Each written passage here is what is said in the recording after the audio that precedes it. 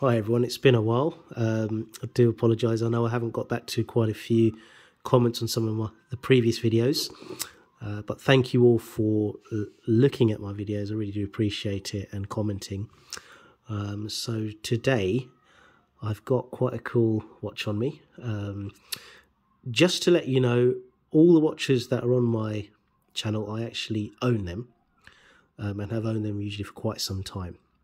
The thing with watches, I keep them. I buy a lot of watches. It all depends on how they look, but I usually keep the ones.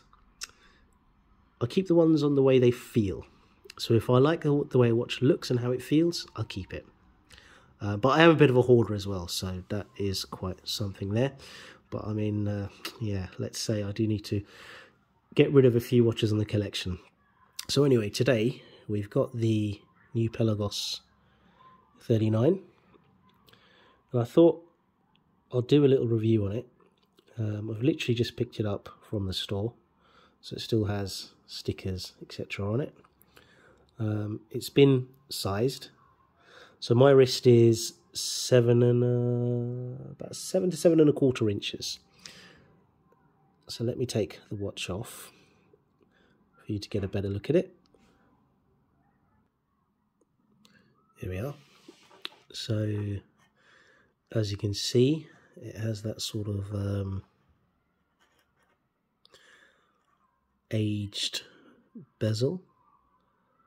The lighting is not brilliant. Let me put some lights on. Hang on. That's better. So it was sunny all of a moment, and all of a sudden it just went very overcast.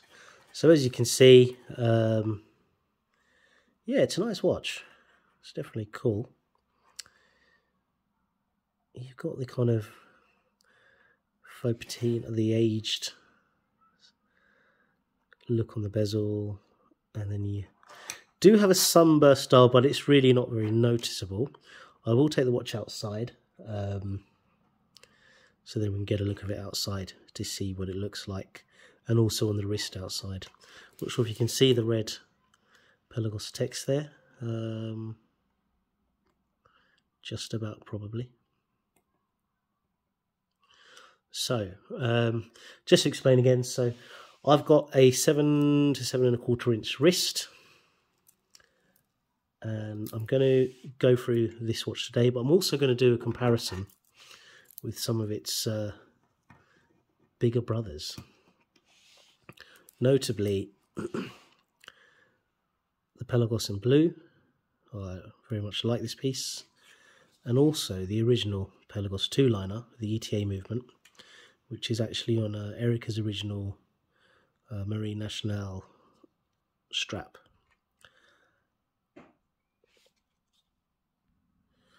Now, as my channel, it is impartial. I'm not sponsored by any of these watch brands. I'm a collector. I buy watches again on how they look, and I keep them on how they feel, on how they are to wear, etc. And you know, wrist time is an expensive commodity. I've got to enjoy it whilst I can. So you know, the watches I actually wear they're worn for a reason.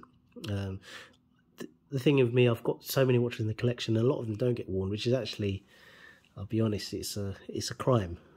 It's not good, but you know, I am looking to eventually sort of reduce the numbers. So anyway, going back to the watch we have here in my hand, you can see it. So like I said, the review is, I'm not here to beat around the bush or to kind of I'm not sponsored by Tudor, so I'll be honest, it's a nice watch. It is a good watch, but it does have some flaws, which I'll go on to in a second. So starting with the strengths, I mean, it's titanium. It is very, very lightweight. The watch has had 3 links taken out, so what we can do, we can put it on a scale to see what it measures, what it weighs, sorry, to give you an idea. But it really is absolutely, it's like air. It literally feels like there's nothing there. Very unlike the other Pelagoses, which even though they're titanium, they have a bit of a heft to them. They've got a nice weight. There's a solid kind of chunk feel to this watch, and it's strange. It's titanium, but it still has a nice weight for the size. It's perfectly weighted, because you can wear this day to day and you don't get fatigue with the old Pelagoses.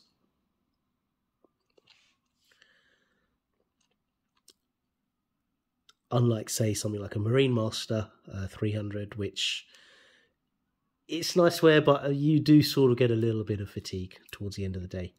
I didn't when I was younger, but now approaching my late 30s, I sort of do. But I'm going to put one of those. I've got a Marine Master on me today, and I'll put that on the scales. So here you go. There's more of a close-up. It's actually better for you to have a look at it. All right, let's get it on the scales. All right, so my battery for the scales actually died, so I just changed it. Now let's get the watch on the scales. So we'll start with a few watches I've brought along today. First, let's put the Pelagos on. So this has had 3 links removed, and for some reason it's on ounces. Let's change that to grams. 105 grams. It's quite lightweight. Very, very lightweight. It really does feel like there's nothing on the wrist. I'll put the Blue Pelagos, which I can't confirm how many links have been removed. I can't remember now, but it's got the full bracelet on there, and it is titanium. That's 141 grams. Not a light watch, but not too heavy either. Wears nice. And then we put the 2 liner. So this has got this hasn't got the bracelet on. Still, it's got a Erica's original Marine National strap, and that's coming in at 98 grams. Very, very lightweight indeed. But for some reason, this actually feels heavier than the Pelagos 39mm. Let me put that back on again. Oh no, it's definitely 104. The original Black Bay 58. Again, I can't remember how many links have been taken out of this one. It's coming in at 132 grams. I've got a Marine Master 300 here. However, this is fitted on a, what are those rubber strap? Crafter Blue rubber strap, and it's got the original clasp as well. So this one comes in at 149 grams. But again, weight-wise, it is literally all on the head with this watch. I've bought a Seamaster 41 along. I can't remember how many grams have been taken out. 159. Wow. 160. Okay.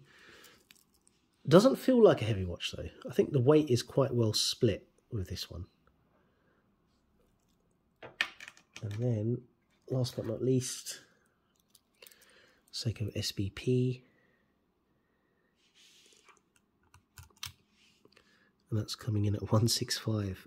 Again, really doesn't seem that heavy. And I can't confirm, this is the original bracelet, I can't confirm how many links have been taken out of that one.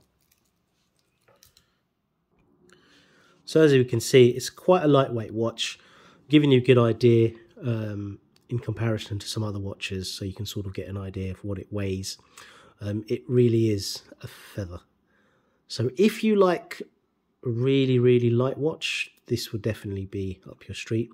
If you like something with a bit of heft, then perhaps it might feel a bit too light. I think around the 140, 150 gram mark would probably be a nice sort of balance. But at 104 grams, yeah, super, super light. But it's nice to have, I guess, in that way. It sort of disappears on your wrist. Again, it is also quite thin. Unfortunately, I haven't got my calipers with me to measure it. But it would definitely fit under the cuff of your collar and your shirt. So in terms of comfort, it's comfortable. It is lightweight. It would disappear on your wrist. If you're the kind of chap, if you're kind of guy, sorry, who would want to feel a bit of wrist, you might be a bit of watch with a bit of heft on your wrist. You would be disappointed, if I'm honest. And that will lead me on to some criticisms of the watch, which I'll discuss in a moment. So, yeah, it's lightweight.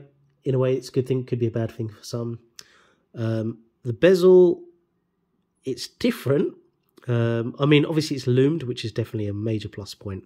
It's a really, really good thing about the Pelagoses that show that they are designed for diving, or they are designed for kind of swimming, is the bezels. And I love the fact that they're loomed. It makes the watch quite unique amongst most dive watches in that the bezel is fully loomed. Now, I'm not a massive fan of the kind of faux patina or the kind of aged look. I don't know why Tudor have done that. They shouldn't really. I mean, yes, it does look like an old Submariner red, but really, you didn't really need to make it look like that. I mean, a Pelagos is quite a modern watch. It's a new watch, so they didn't really need to make the watch look old, which is a bit strange. So I'm not really a massive fan of it. Particularly when it comes comparison to the matte black. And in terms of legibility, this is the old one is amazing. You can just see everything on there, and it doesn't really. I mean, this screams tool watch, whereas this one, it does and it doesn't. It looks a bit different with that. I'll put the two-liner on my wrist. Hang on. So here's a two-liner on my wrist. It's a big watch. It's not small, but I do like it. It's got presence. It's what a tool watch should be, you know, just there. It's all matte. Doesn't scream or shout. It just means business. It's a definitely, I mean, they're good. I mean, I do like the original two-liners. They are slightly thinner with the ETA movement than the one with the in-house or Kinesi movement, whatever you want to say. Not a massive amount, but they are slightly thinner, which is nice, especially for wearability. It is noticeable a little bit, I would say. But of course, this is sitting on a strap, which goes underneath it, so that sort of negates that saving. But however, this is super light. As you saw, it's only 98 grams. But it has a heft on it. It feels like a big watch. Again, it's an ETA movement, so cheap to service. It's reliable, can take a beating.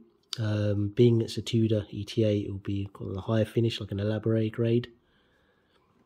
Not the most reliable. I mean, in terms of timing, it's okay. It does need a service. I bought it used, so it could do with a service quite soon. Again, you can sort of see the 3D. You can see the 3D chapter ring, which is quite cool. Well, every Pelagos has this, apart from the new 39, which just adds a bit of detail, adds some sort of interest to look at when you're looking at the watch. I do find, obviously, having two lines in text, it is a little bit naked. I mean, when you look at the 5 lines is too much. 2 lines, probably not enough. Maybe 3 lines would have done all right. 3 or 4 lines, which the new 39 has 4 lines. So they've done well with that. In terms of the dial, yeah, it's definitely legible. the right amount of text. 4 lines is spot on. And I mean, the red text, yes, the red text is iconic for Rolexes, particularly the Submariner or the Sea Dweller. Very, very highly collectible pieces. I think Tudor seem to have, I mean, obviously Tudor is part of Rolex, but it seems like they chuck red text on a lot of watches, from the Black Bay Chrono Pandas to the Pelagos left-hand drive, or sorry, not left-hand drive, left-hander, to this one. I'm kind of thinking what else they might have put red text on. Maybe the marketing guys at Tudor think, hang on, if we put red text on, it's going to sell by the bucket loads. Could be the case, but it seems like the punters suck it up. But it's a nice touch to have, and I mean, obviously, red text is red text. It's very desirable, particularly on anything from the Rolex family. So no complaints, and it's cool. It gives a nice contrast for this. Now, another good thing, obviously, with this watch is the clasp. Let me just cover that.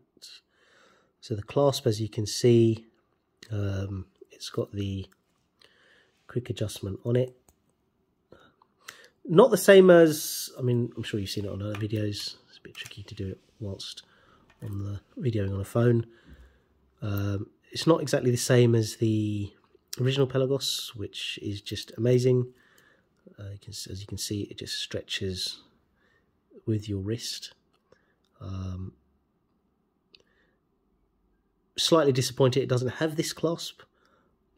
Well, I am disappointed, but the clasp it's supplied with is a good clasp, so no complaints. I mean, it's one of those things, and obviously it's not a cheap watch at £3.5 grand though. It's definitely not a cheap watch, but it is what it is. But I can't complain. I mean, with the quick adjustment feature, it's nice to have. It would be better if it was like the original Pelagos, but hey, you can't have it all. Now, things like the 500 meters water resistance, I'm not too fussed about that. I'm never going to go more than, what, 10 meters deep. So I'm not a professional diver by all means. I mean, swimming, it's fine. I swim at surface level, do a bit of scuba diving. Would I go more than 20 or 30 meters deep? Probably I'd like to one day, but I'd have to go on a special course. Would I go over 100? No. You'd need to be a proper diver, and you need to get all your qualifications to do that. So I'm not too bothered. 200 meters water resistance, perfectly fine. It's all you really need. 100 to 200 is fine. What else do I like? Yeah, I like the knurling on the... Sorry. I like the knurling on the chapter ring and on the crown. That's very cool. That's very old Rolex. It's got a lovely feel. That's definitely nice. The knurling it's very tool-like. Sign of quality, that is. I do like that.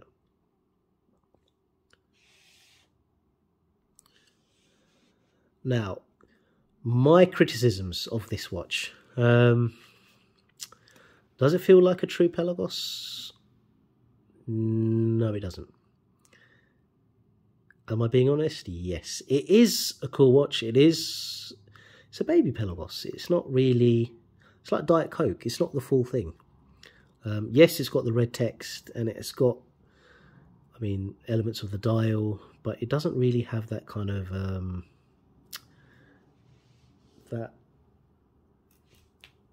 that tool vibe. It does have the tool vibe, but it doesn't have the full macho kind of image, or it doesn't have that kind of no nonsense feel to it. Feels a bit fragile compared to this. Or the blue. But again, it depends on wrist size. If you've got a wrist 7 inches or above, you can pull this off. If you're around the 6 sort of mark or smaller, then yeah, the 39mm is definitely up your street. For now, I would not be selling either of these. I do like the way they wear. They are big. They're not small watches. These are big, hefty things. But they are cool. That's the only way I can put it. Especially this blue. This blue absolutely kicks on a hot day. On a summer's day, this is something else. The blue. Let me give it a shake. Oops, it's been lying around a bit. There you go. Yeah, the blue absolutely kicks. It'd be interesting to see if they bring a 39mm in blue or a 39 GMT. Wow, that will definitely be interesting. But the blue definitely attracts a lot of comments. A lot of people are interested. Like, people ask me questions. I've had a lot of Submariner owners say, "Oh, is that a Tudor? That's nice." Da da da. So yeah, people do ask questions about the blue. It's a cool watch. Definitely very, very cool piece. But would I be selling these two? No, definitely not. If I was an existing Pelagos owner, would I be worried? No, I honestly wouldn't consider selling it. Try it on, have a look at the new one, but I wouldn't really be selling it. The other interesting question is, as a Black Bay 58 owner, I'm sure a few owners are now querying, do I sell my 58 and get the new Pelagos? That's an interesting question. Personally, I wouldn't. I honestly think Tudor did an amazing job with the Black Bay 58. This is probably one of their best watches. If you were to purchase a Tudor, you wanted to purchase your first Tudor, I will honestly tell you, look at a 58, either in the gilt dial or the blue, whichever really you like.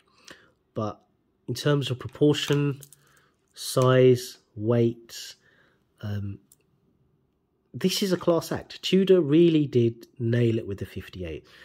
I mean, I've had so many watches. Like, I even had the Black Bay Pro. Lovely watch, really cool watch. But I thought to myself, hang on, I've got two 58s. And it really was. It was a tough decision. The 58 Pro is a cool piece. It's nice. It's awesome. It's got the GMT movement. But in terms of wearability and just the feel of quality, the feel of something worth more than worth more than the sum of its parts, the 58 really does nail it. I mean, this is a good watch.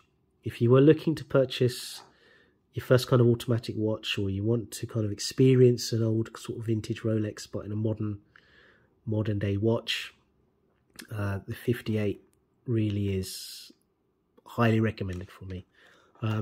If I had a 58, well, I have a 58, but if I was a fellow 58 owner and I was thinking about selling it or trading it for a Pelagos 39, I wouldn't. I mean, I'd own the 39's Pelagos separately, but I wouldn't consider selling my 58, because I honestly think it's one of those watches that even if you did sell it, you probably end up buying another one further down the line, whether in a year or two or a couple of years or whatever it is. I think it's one of those watches that probably you'd sell it, but you'd end up missing it just for how well it wears.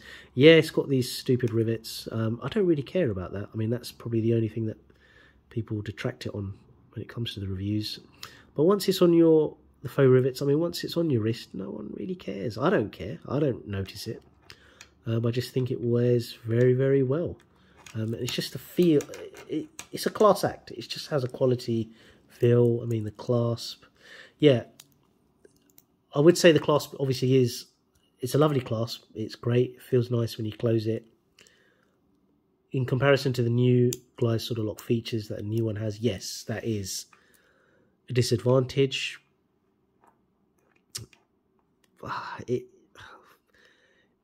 Could it be a deal breaker? It is and it isn't, but I still wouldn't sell my 58. The watch is a good watch. It doesn't really do much wrong, to be honest. So if you are thinking of selling your 58, try it on. Try the 39 on. Personally, I wouldn't be in a major rush to sell it to buy a 39. But check out the 39. By all means. Now, what I'm going to do, obviously I have been talking for quite some time. We're going to go outside.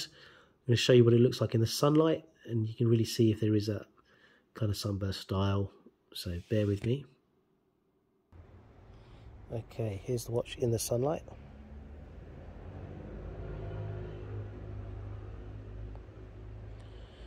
So you can see a faint edge of, very faint edge or sunburst, but not really noticeable. If anything, the chapter ring more so. Sorry, the bezel. But really not bad. Nothing to worry too much about. Nothing that detracts from it. So you can see a wrist shot. What it actually looks like in the flesh. How it wears. An interesting one. An interesting one is that the SBP also has a very similar effect, if not the same effect, on its bezel. Literally identical, almost identical, very close, very similar.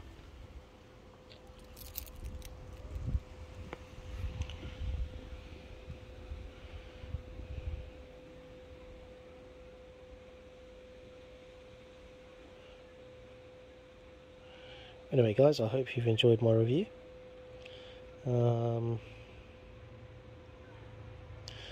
Feel free to drop me any questions. I'll promise I'll try and reply as soon as I can. But yeah, thanks for looking, and I hope this has helped you. And yeah, feel free to subscribe. Thank you.